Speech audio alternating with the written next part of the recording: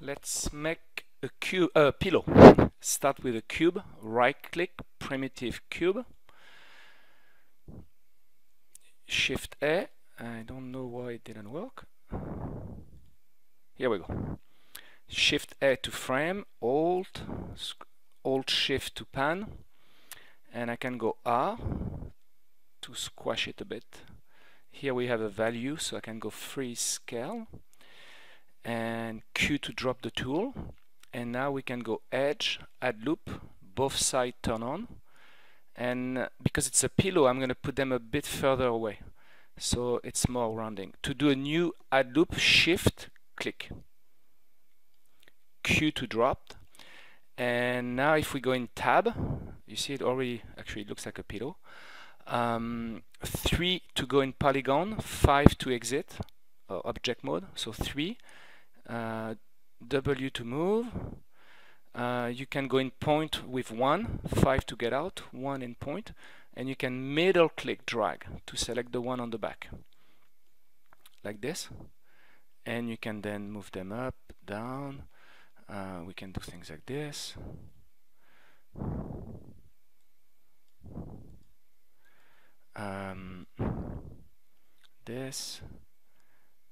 This.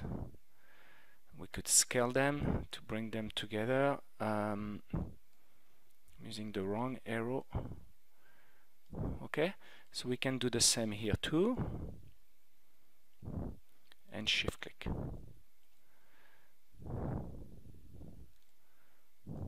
Like this. So this is great for rendering, for concept, but the tab will not 3D print. If you want more subdivision, you have to press plus or minus on the numpad. I don't have a numpad here. You can also press 0 on the numpad to maximize or minimize this view. If you want it to 3D print, then you have to go in polygon, untab it, don't select, that means everything is selected, Shift D, and you can go SDS, and you would do that a few times like this, and that will print. You could send this to Shapeways. And if you wanted to save a bit of money, you could just select this, Shift up arrow to grow. It's the same as going select grow, Shift up, and B. That's a very quick and dirty way of, it's not very pretty, of removing weight. Voila.